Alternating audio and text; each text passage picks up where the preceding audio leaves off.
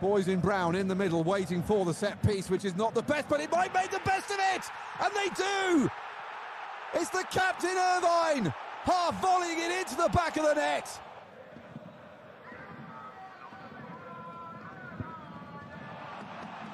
Oh! Oh, what on earth has happened there? To be fair on the goalkeeper, that wasn't really the most intelligent ball from Ramos either.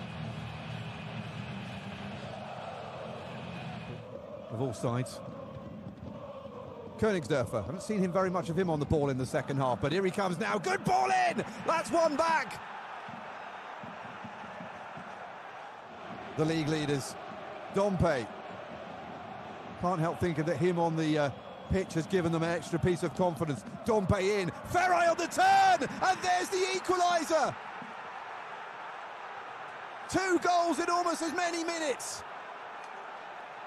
And the 110th Hamburg City derby is turned on its head.